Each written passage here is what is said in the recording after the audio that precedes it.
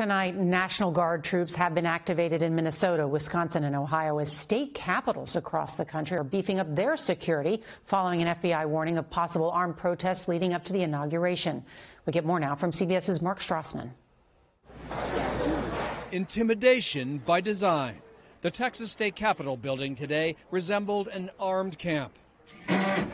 Workers in Madison, Wisconsin boarded up ground floor windows of the state legislature. It is not safe for members of the public to gather at the Capitol. In Washington state, skittish lawmakers moved online.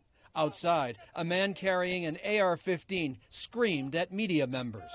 We're done with them, we're done with you. This image, widely trafficked online, urges an armed march on all state capitals January 17th. The worry? Violence could be more widespread than battleground states in the crosshairs of protesters for weeks.